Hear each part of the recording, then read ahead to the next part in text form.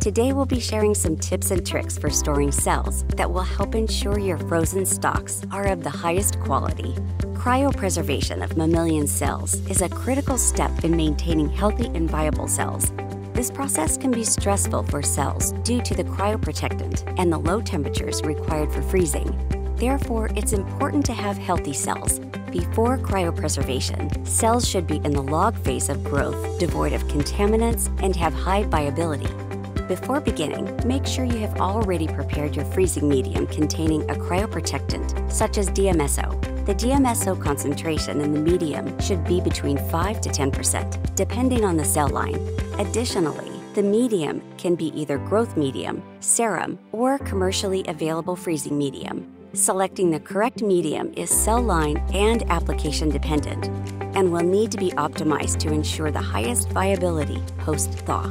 In order to determine how much freezing medium to add to the cells, you first need to determine what cell concentration and volume you would like to have in each cryogenic vial. From there, you can determine how many vials you can freeze based on your cell yields. In this example, there are 10 million cells. 10 mLs of freeze medium will be added to freeze down 10 vials at 1 million cells per vial. To ensure a single cell suspension, pipette up and down, aliquot the cells into the vials.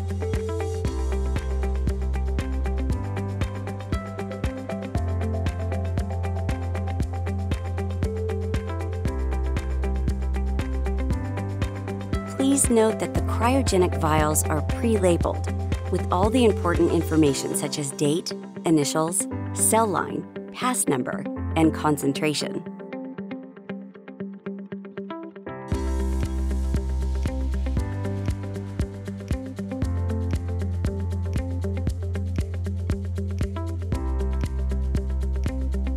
Additionally, it's best not to fill the cryogenic vials right to the top because it will greatly increase your risk of contamination.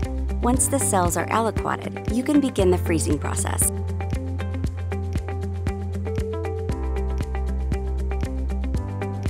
Unlike thawing cells, the freezing process is a slow, controlled process. You want to give the cryoprotectant time to remove water from the cells, which reduces the chances of being damaged by the formation of ice crystals. A Corning cool cell container will be used as it controls the rate of freeze to 1 degree Celsius per minute without alcohol or any fluids. Once the cryogenic vials are in the cool cell container, they can be placed in a -80 degrees Celsius freezer overnight. After 24 hours, the cryogenic vials are ready to be transferred to a liquid nitrogen freezer for long-term storage.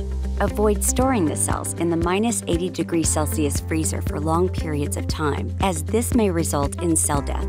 When storing cells in the liquid nitrogen freezer, it's important to store the vials in the vapor, not the liquid phase. This will reduce the risk of contamination and damage to the vials during thaw.